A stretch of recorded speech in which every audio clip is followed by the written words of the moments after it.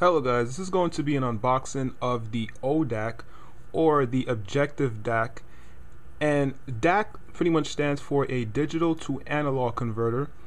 And pretty much what this does is basically a chip in pretty much any audio source that you can have, such as your MP3 player like an iPod, your smartphone like like your Android or your iPhone, anything that gives off an audio signal for your music or your anything audio related has a digital to analog converter embedded inside of its circuitry.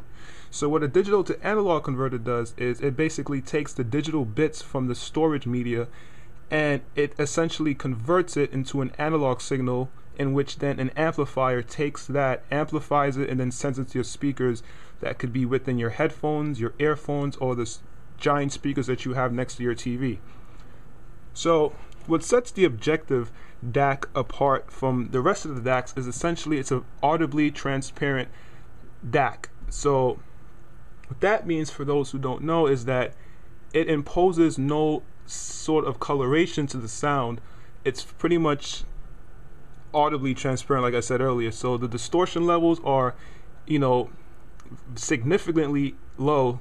The frequency response is pretty much flat from 20 hertz to 20 kilohertz, which is pretty much within our hearing range. Everything about it that can induce a sort of coloration or distortion or pretty much a euphonic or an audiophile taste to the sound is pretty much non-existent in this digital to analog converter. Whatever whatever the music sounds like is what this DAC is going to essentially give out to the amplifier. So it's whether it's up to your amplifier that can also maybe color the sound or impose like the same sort of trace as the ODAC, which is why I have the Objective 2 amplifier. Let me get it right now.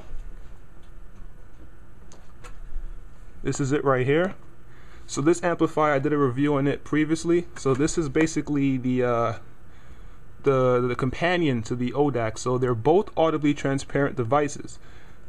So now what it leaves it up to is the speakers to color the sound, and speakers are always going to have their their harmonic distortion characteristics. You really can't have an audibly transparent speaker. So now let's get to the unboxing of the ODAC. Alright, so I ordered this from JDS Labs, which is located in the US.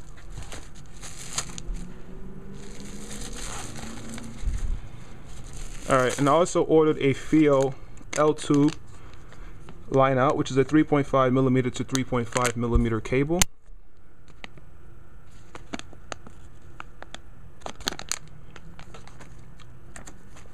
Alright, let's put this back to regular.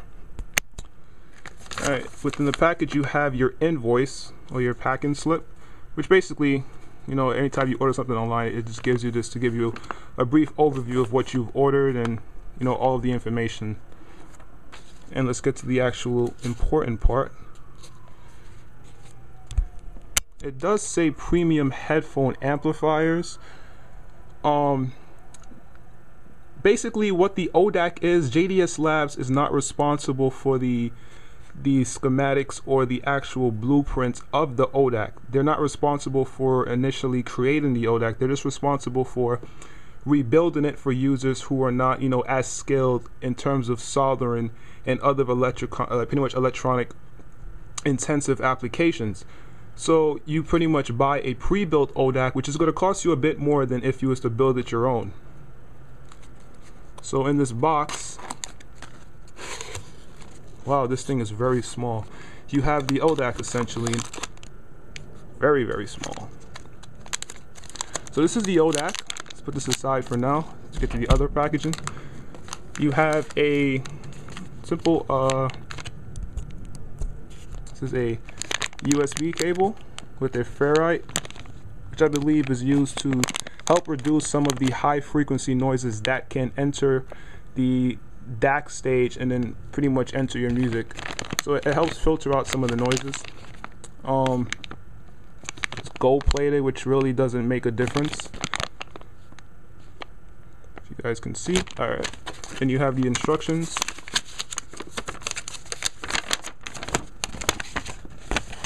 So this requires a bit of know-how in terms of, you know, altering the audio settings within the operating system that you're going to be using, whether it's Windows XP, Windows Vista, or 7 or 8, or the Mac OS operating system. So this is basically a screenshot of if you're using Windows. You simply just set the device output that's going to be taking the output of Windows, and then you just set it to that. Or you can use a media player such as Foobar, which can bypass the Windows sound drivers and then by itself output audio to the connected ODAC. Alright, so let's get to the ODAC itself, which is once again a lot smaller than I thought it would be. I had to get a scissor to cut this, but here's the ODAC. It's incredibly small. Incredibly small. So all it really has is a mini USB out. This is a self-powered digital to analog converter, meaning that it is powered by the power running through the USB cable alongside the digital bus, and you have your 3.5mm output, which is a line out. I do not recommend, pretty much, you know, even JDS Labs is not recommended to plug your headphones directly into this output because it doesn't have the electronics inside to, you know, efficiently and capably pretty much drive your headphone speakers. So you're going to want to have this plugged into an amplifier such as this, which is the ODAC.